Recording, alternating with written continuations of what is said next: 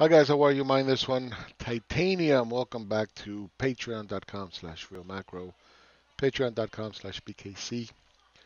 I haven't done a video in a long time, and what is going on obviously is extremely, extremely sad.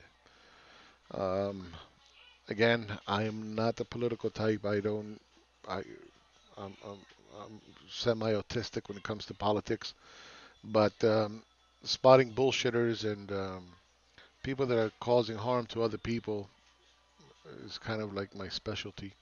You look at you know, the Peter Schiffs of the world that were running around. Oh, hyperinflation, hyperinflation, right? To the Mike Normans, oh, MMT and the fiscal flows and mother of all shorts, and you know, the Logans. Oh, I got my 6 point model, and now we got the Trump, right? I never liked Trump. He was never uh,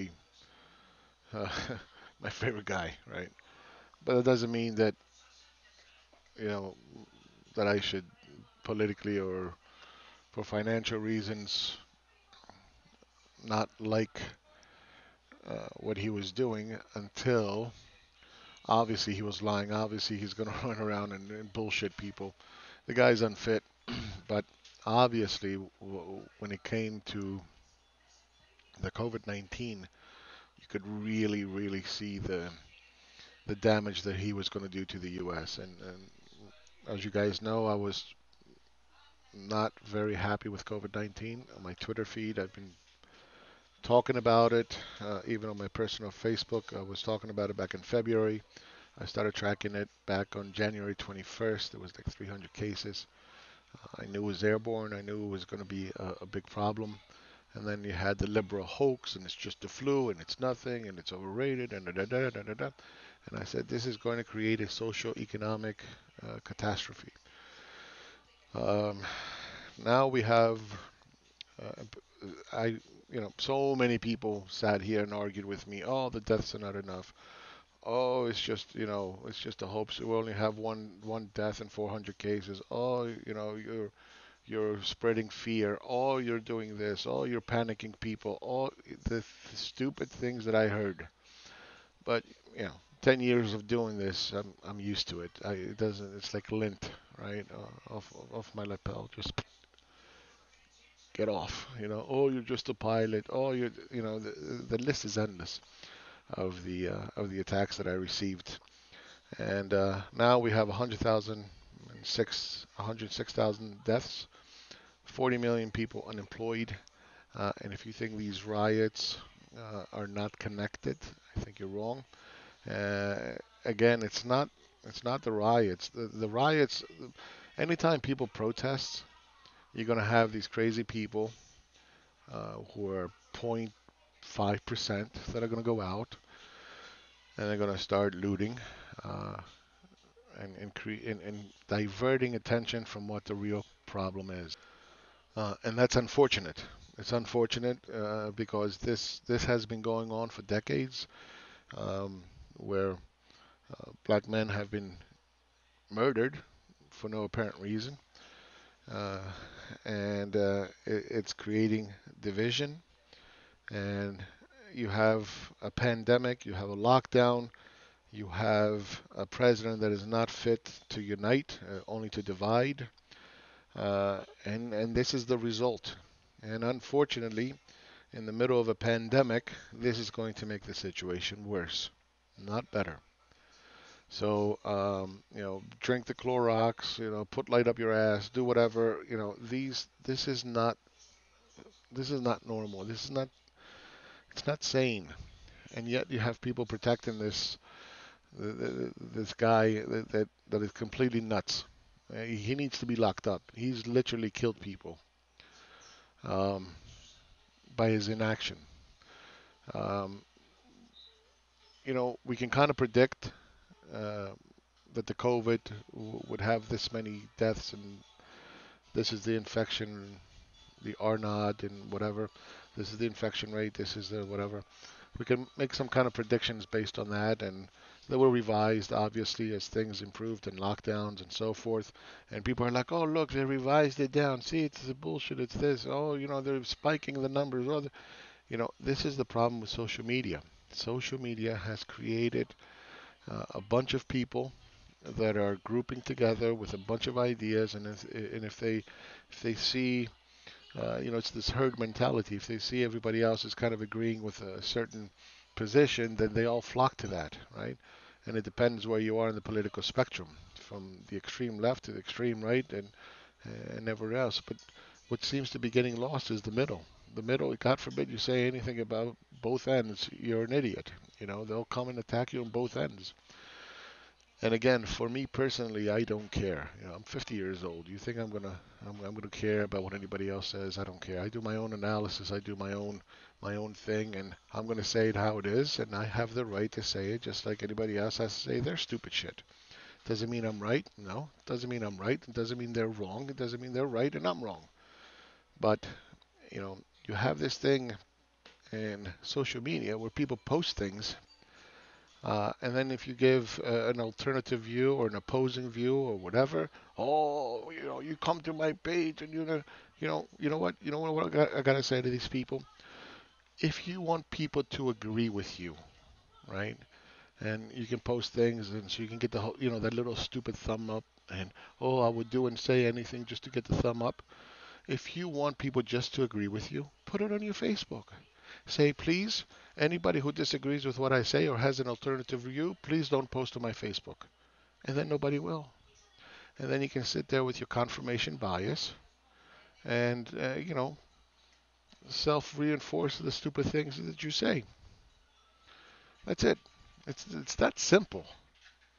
But that's not what social media is supposed to be about, right? You're supposed to exchange ideas. But that's not the way it works. And this has contributed to this chaos that you're seeing right now. You've been seeing both sides of the political spectrum beating this anti-government nonsense. We started with the Tea Party libertarians, personal responsibility, fuck government, blah, blah, blah. Then we ended up with Bernie Sanders, fist up in the air, um, anarchy, revolution, fire in the background.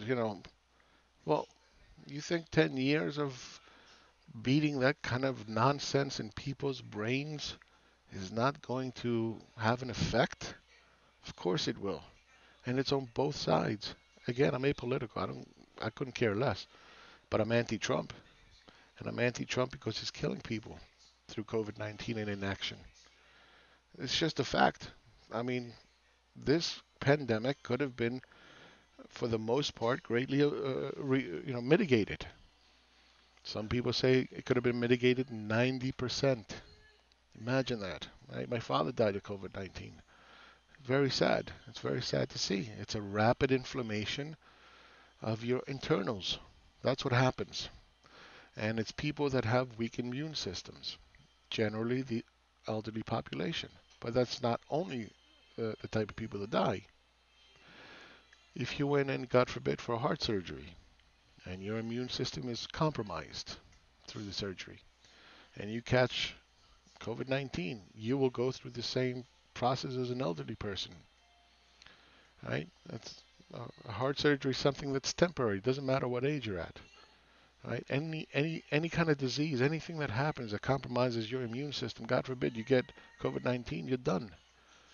My father was talking to me on the phone and says, "Oh, I feel a little bit better."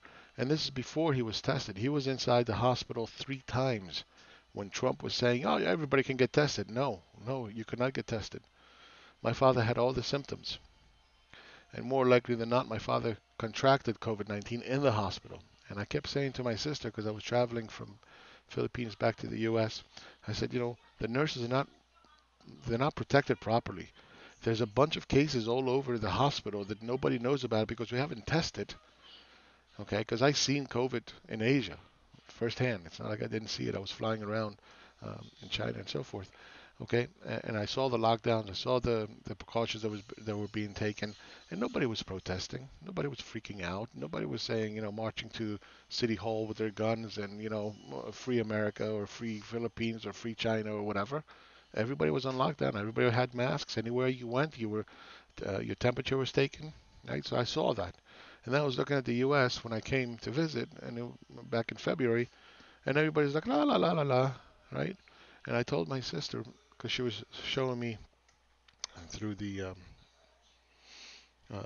phone my father, and I was seeing the nurse who was taking his blood, and she was barely protected. So that's where I think he got it. And then he went subsequent. They did the swab, but they were not approved to do the test. The second time he went into the hospital, okay, they did the swab again, but was not approved again. It was the third time, which was about a month after, um, a month or so after he initially contracted it, where they finally tested him, which was 3 days before his death. Um, when he went inside the hospital, he was done. His oxygen level was down to 70, 72. They started doing the IVs and giving him some medicine and so forth, and he started to kind of come around. And I was talking to him at 8 o'clock at night, and he's like, because I think I'm feeling better. I think it's okay. I got another year or two to live. And he was optimistic. Literally within hours, he was on a ventilator that night. 3 days later, his heart gave out. They revived him. And then they gave me the option. They said, look, if you come in to see him, we have to stop the medication because the only people that are allowed to see the COVID patients are the ones um, that um, that are going to stop the treatment, and it's the last goodbye. If you don't come, we're going to continue the treatment. Now think about that ultimatum that you got to make. Why can't I go see my father? You know, why can't I go see him and you continue the treatment, see if if he improves and so forth. It's a very hard decision to make, about your father. But this is what's going on, and you see people on Facebook who, they don't understand this disease. When I asked the doctor, I said, what happened? He was talking on the phone, and then suddenly he's like, this is the problem. That COVID creates a massive inflammation of the internals very rapidly. We don't know which one to fix first.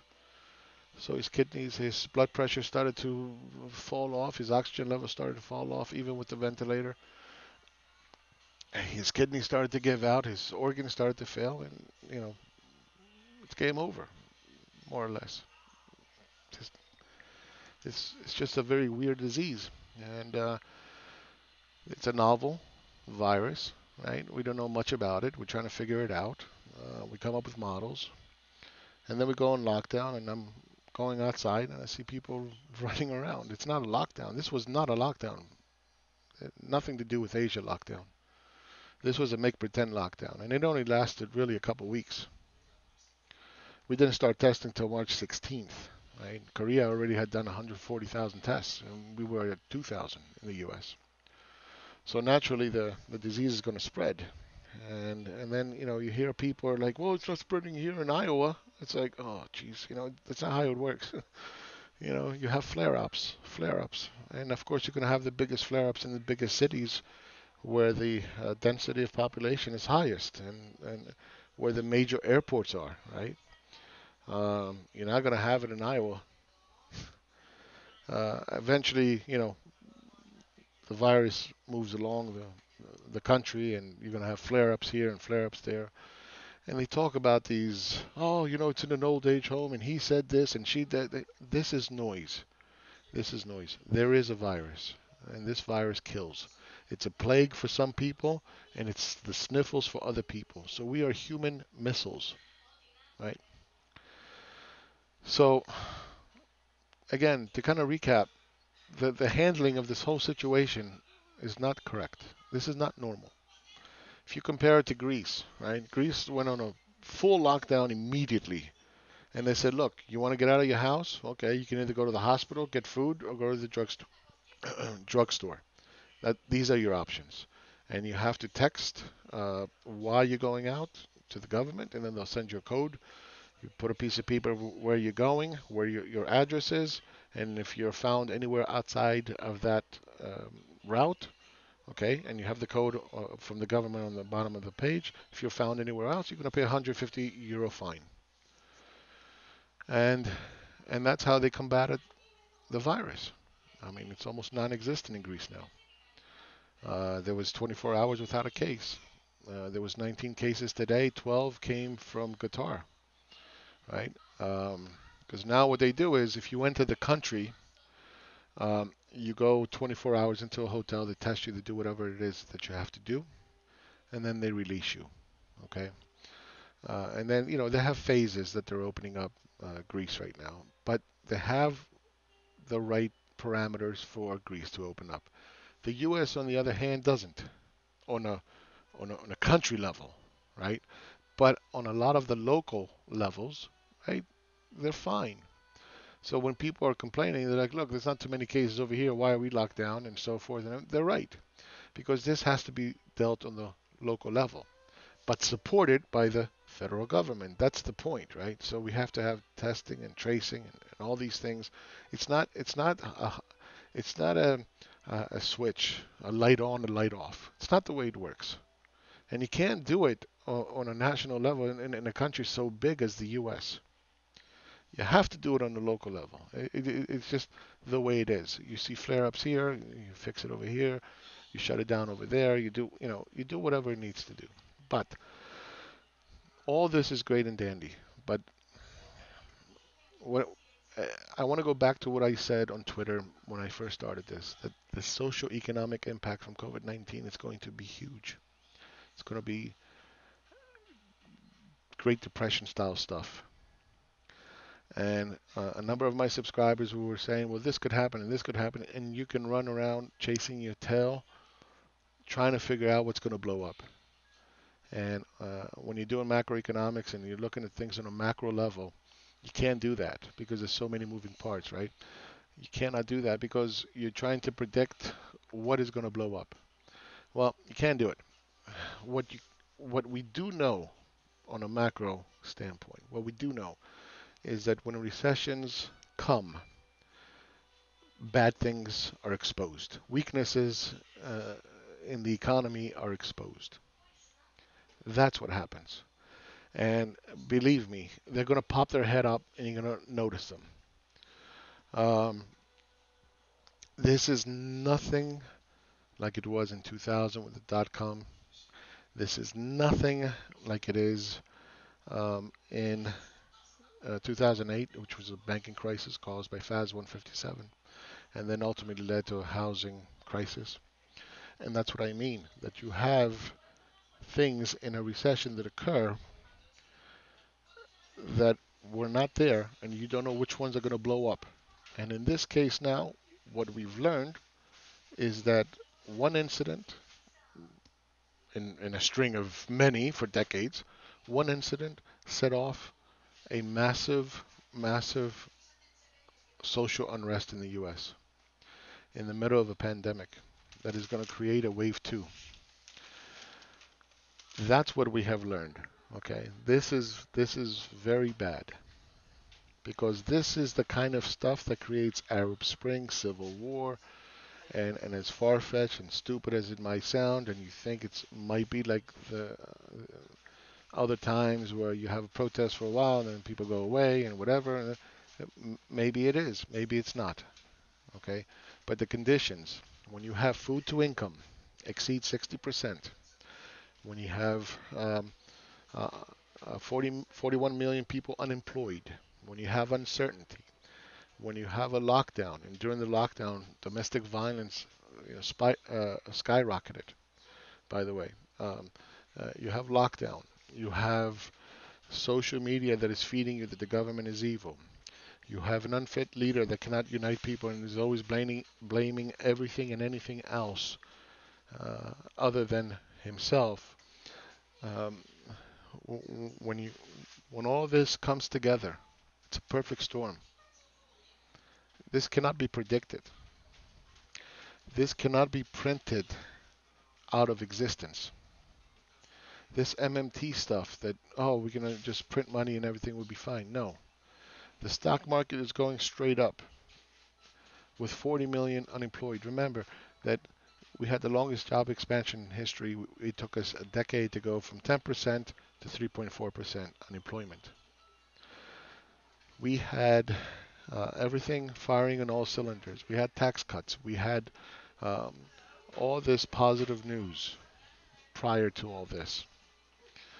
And then suddenly in September, we started getting repo problems. And the Fed is like, don't worry about it. Could anybody forecast COVID-19? Absolutely not. We started having a slow economy, which was leading to a what I called back then, prior, that when we do get a recession, it's going to be a technical kind of a recession. And the reason it's going to be a technical recession is because there's going to be stimulus that's going to come in. They're going to come in with a lot of money, and they're going to push the market back up. It's going to be a technical kind of bear market.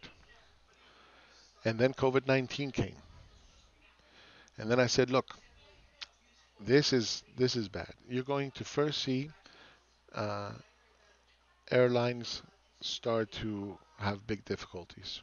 Okay, then you're going to have retail, and then after retail, you're going to have earnings per share hit. That's what's going to happen. And I was saying that all through end of February, beginning of March, and I've told some of my friends. I said, look, I'm going to go more retail. I'm going to be a little bit more open about what I'm doing. I'm not going to keep beating this MMT drum and so forth. People don't understand it. People want to believe what they want to believe. Forget about how true MMT is, right? And even Mosler, you know, started to get it that the way MMT was going was just more political than it was economic.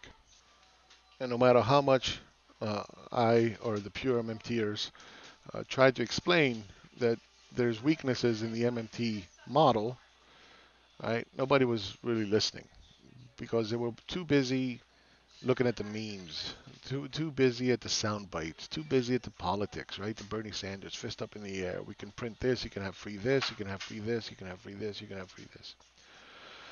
And um, how do you take a meme that's so simple and you give the correct explanation and people will listen? They won't. They won't because they want to believe what they want to believe. It's easier. That's why they say, it's easier to lie to somebody than to tell them the truth, right? It's true. It's true then as it is today. So we've done the MMT everything now. This is endgame MMT, and I've been saying this for a long time. Why is it endgame MMT? Because you cannot print what is going on. You can't print it away. This is what economics is about.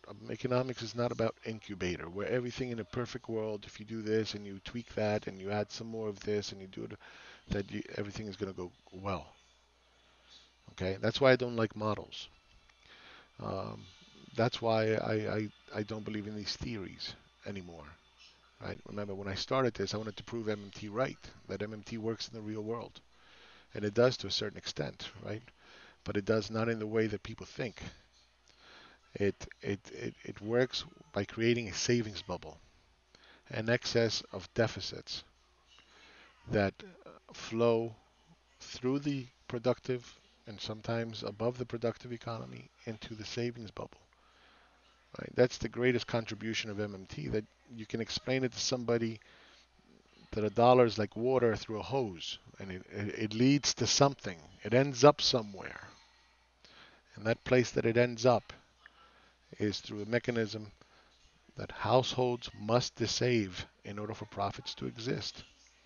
Now, I couldn't articulate this as well until I forgot his name, uh, um, Edmond. I forgot it was ASX, AX. I don't know. I haven't seen him in a while, but I will try to find the name and I'll put it in the link below in the video. But he's the one that that articulate best, and he says, no, no, no, no, it's not, it's not government that equals our savings. It's not ours, right? Even though I was saying the same thing, he articulated better. He said it's their savings, meaning that those dollars go to the top 5%. I call it 5%, other people call it 1%, call it whatever you want. That's where the money goes. That's where excessive deficits go.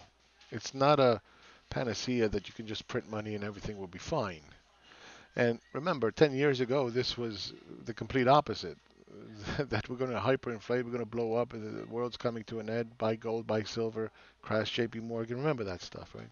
So it's so funny how we went from that to the other extreme that we can just print to infinity and nothing would ever happen.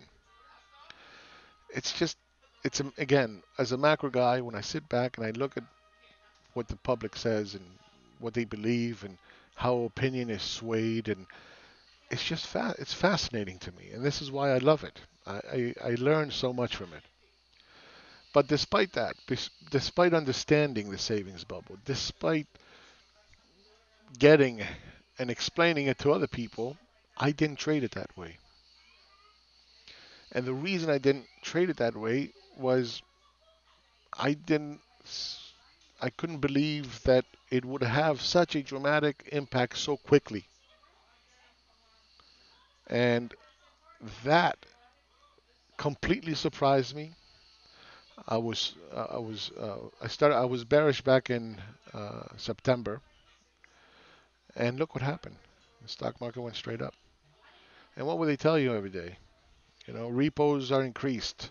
Repos are not QE. Repos are only temporary. Repos, and they kept increasing and increasing and increasing. And it's like, what the fuck, man? So what happens in a repo? Repo is like a QE. You give your bonds, I give you cash. That's what it is. And that cash was going into the stock market.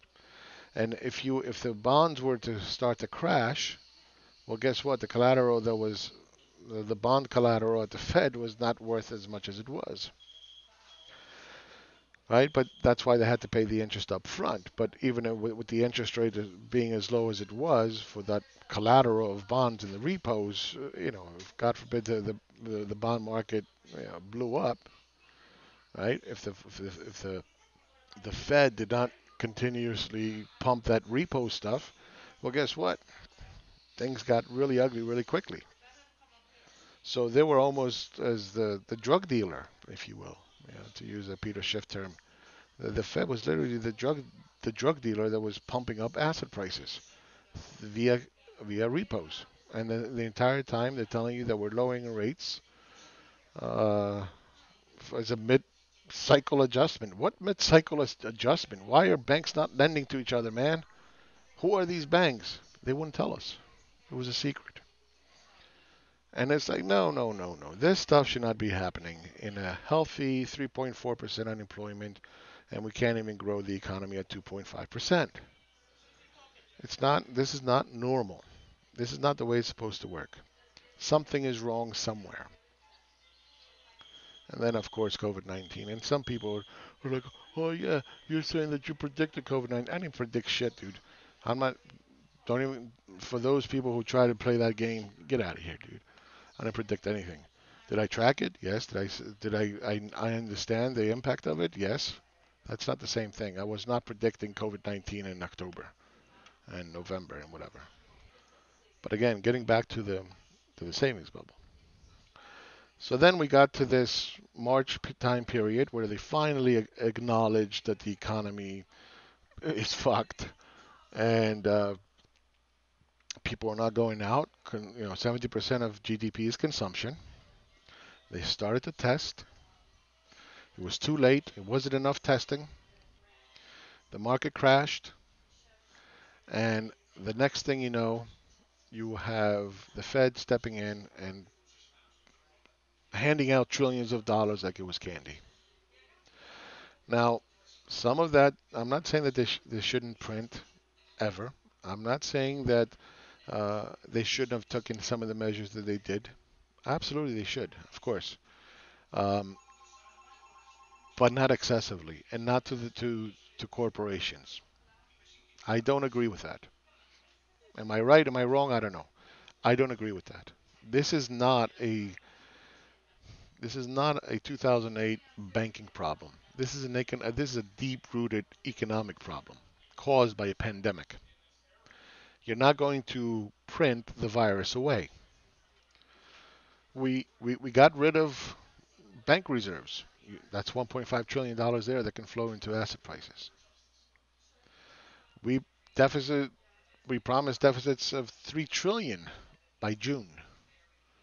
That's 4.5. We've QE'd another 4 trillion.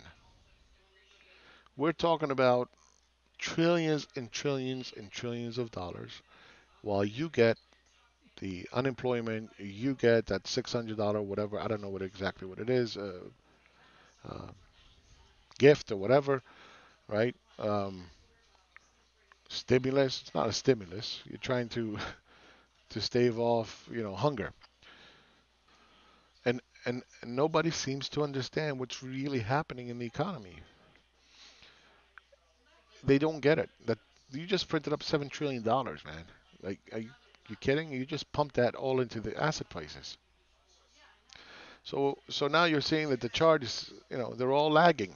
Everything was showing fine. In fact, even till today, we have not called this a recession because you need two consecutive quarters for that to occur. We've managed to level off COVID-19, flatten the curve or whatever they call it. We've managed to do that with the partial lockdown. We managed to kind of try to reopen, which again I don't agree with it. Not the way it's being done. Right? You got to have the numbers, and that's what's fascinating with Trump. That he'll set up. He'll like, okay, we need to do this, this, this, and this. Oh, look what they're making us do. Well, it's your administration, dude. It's your administration. You came up with this, and now you're going against your own shit. Like, it's it's maddening. It's maddening. And then you have people who are just diehard Trump fans, and no matter what happens, Trump, Trump, Trump. Doesn't matter. Doesn't matter 100,000 people die. It doesn't matter that another 100,000 people can die. It doesn't matter, open up the economy, die for the economy, make America great again. What the fuck are you talking about, dude? What kind of insanity is that? What? I don't understand it. And it boggles my mind. It really does. But anyway, we started to open up, and then we get this incident, which is deep rooted, and then you get the protests, justifiably, and then you get the riots, and then again you know, we're getting into a situation where the perfect storm is hitting America, and we walk outside our doors and see the shops are all boarded up, and you know, wondering how does this end? How do you stop this? When does it stop? And I don't even know how you convince these protesters. Forget about the looters. How do you convince the protesters that things are going to change? What are they looking for? How do you convince somebody in the future that this won't happen? Or it's not that it won't happen because you're always going to have some idiot going to do some stupid shit, right? We can't we can't keep going through riots and protests because of stupid people because you can't stop it. But you can reduce it.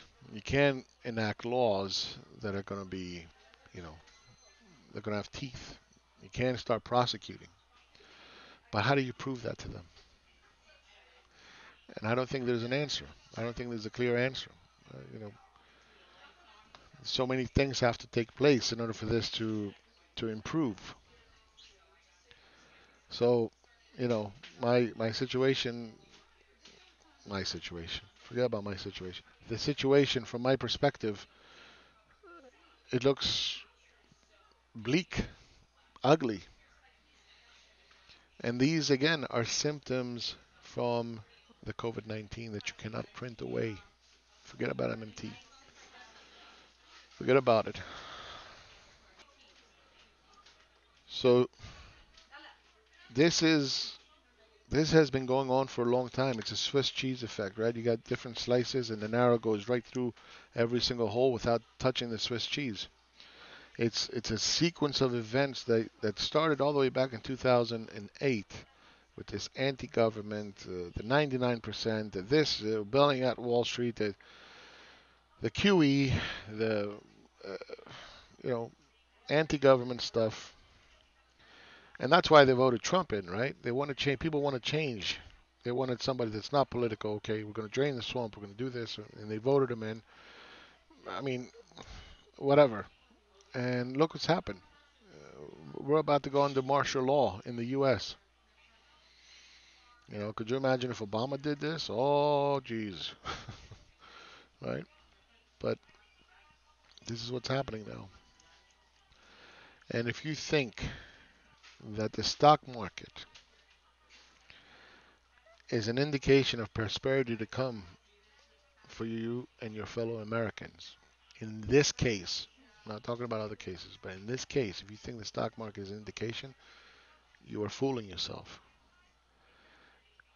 What the stock market going straight up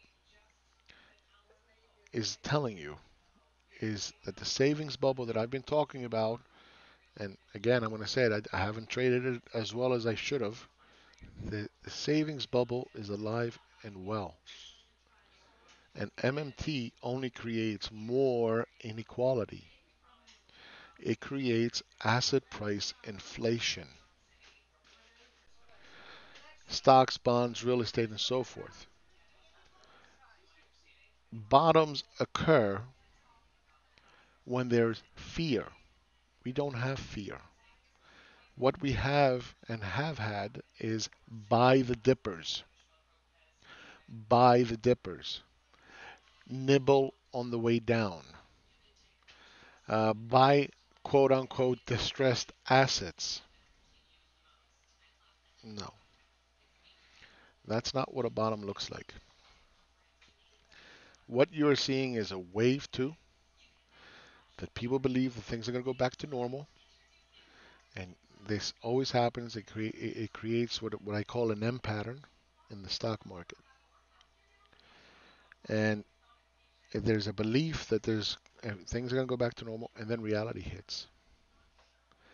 And when wave three reality hits, and again, I don't know what's going to be the cause. Maybe it's going to be these riots, maybe a culmination of things or whatever.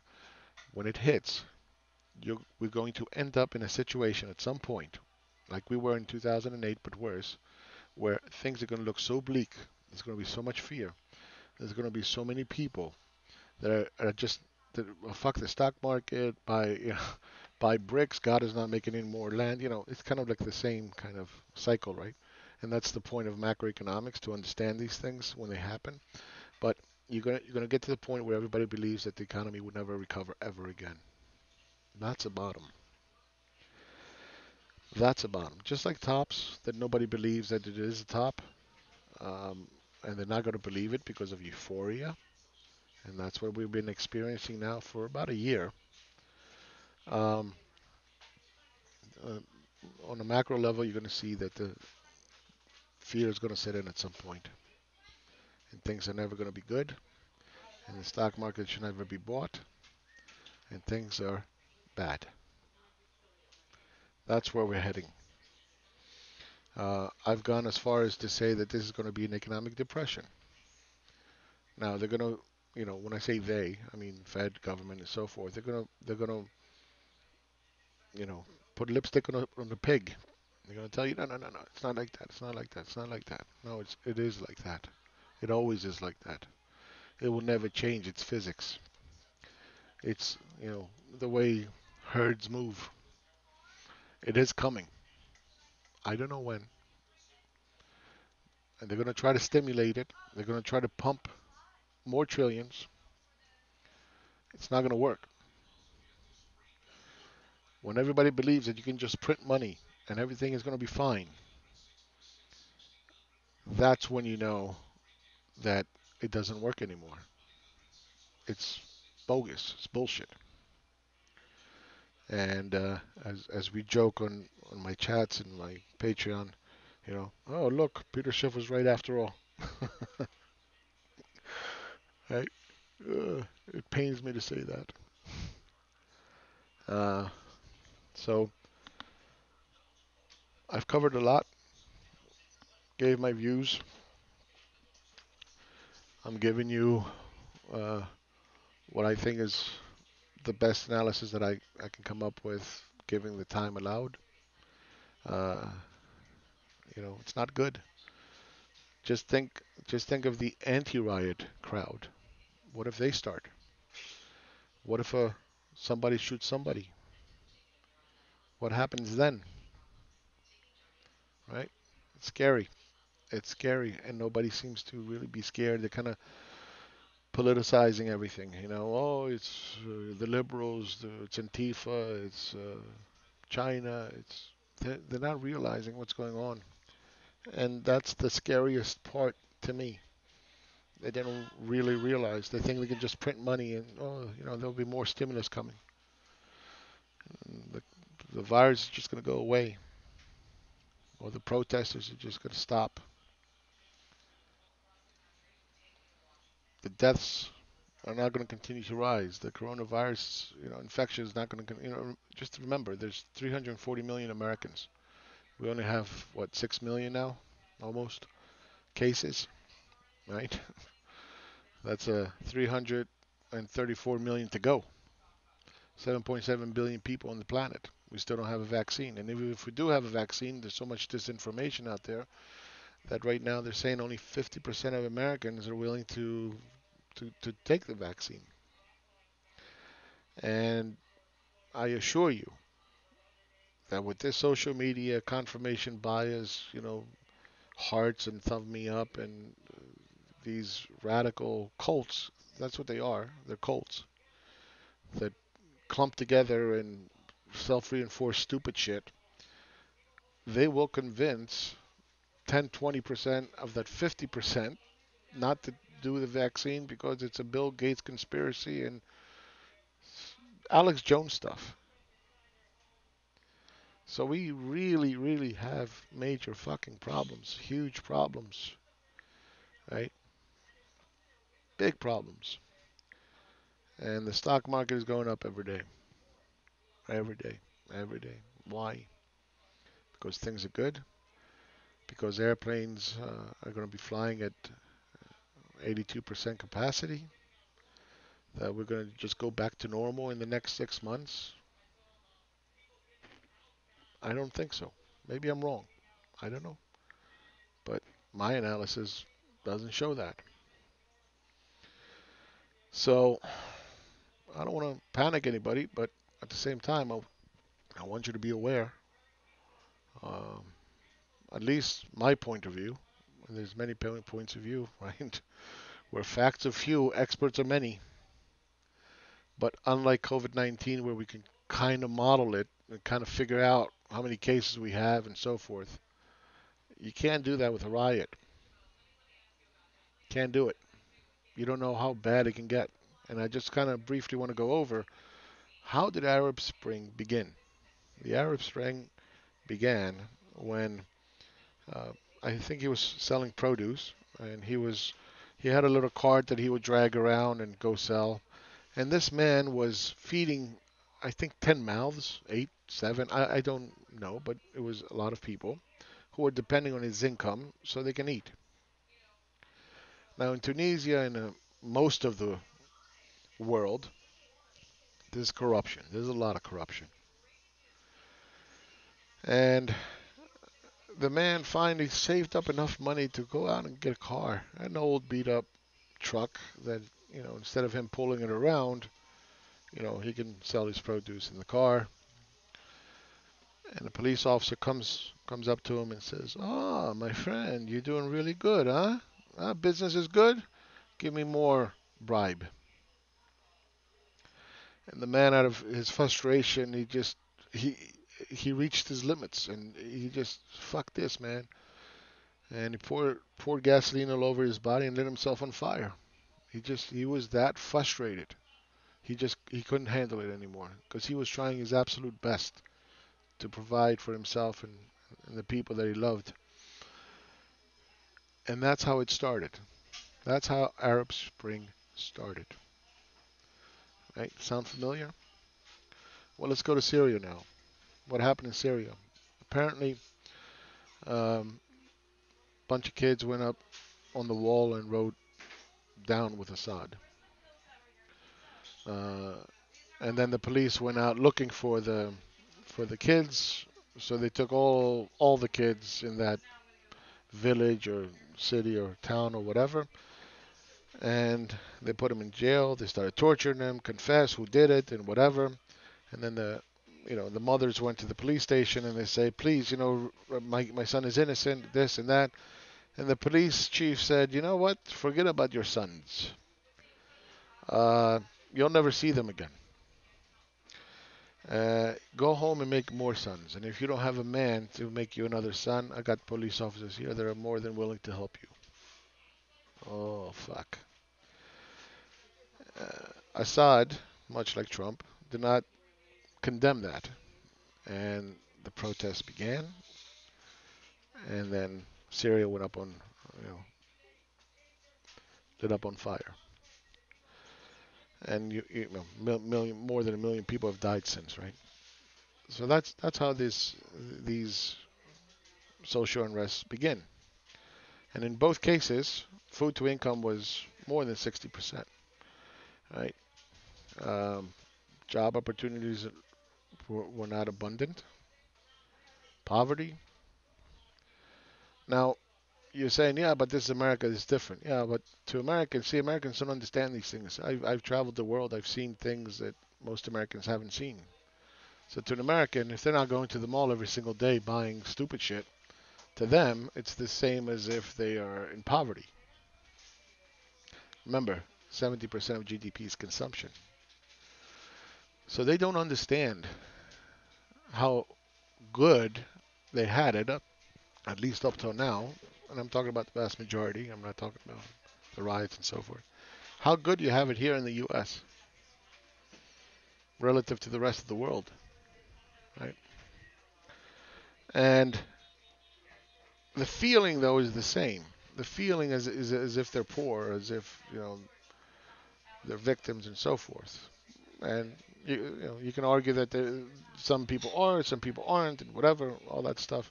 You can argue whatever you want, but I'm just telling you that definitely the U.S. is better than most countries in the world. But the feeling of being a victim is the same. So now we get this Floyd incident, and we're getting the riots, and we're getting the protests, justifiably for the protests. And now we, the U.S., the civilized country, and what is civilized? Civilized is to protect the weak. That's what being civil is about, right? To help each other, to love each other, to make sure we don't harm each other. That's civilized. This rioting stuff is not civilized. And civilization is very fragile. We take it for granted, but it's very fragile, right? That's the problem with Trump. He's not a leader. The fragility is exposed under a set of circumstances that most people don't model in their economic theories. You can print, but you're not going to fix it. And here we are in this dire situation that potentially could become a lot worse. And people are buying the dips, nibbling on the way down. Stock market is going up. This will pass. Everything is fine. It's a forward-looking indicator. The book said so. Buy when there's blood in the street. I don't think so. So I'll end it here. Um, be careful out there. Look at the cause of what sparked all this. Don't look at the looting. Don't don't let your attention be diverted to the looting. It needs to be addressed. It needs to stop. Um, Again, how do you prove it to these people? I don't know. It's just be careful. Uh, Wave three is going to come in the stock market. Fear is going to come in the economy, in the stock market. Consumption, I don't think is going to go back to what it was in January 2020. That means that the economy is going to struggle for a while, based on my analysis. I could be wrong. And things are not looking good. And the stock market is not an indicator of future uh, economic prosperity this time. Other times different. Okay. All right, guys. Uh, I'll talk to you soon. Bye bye.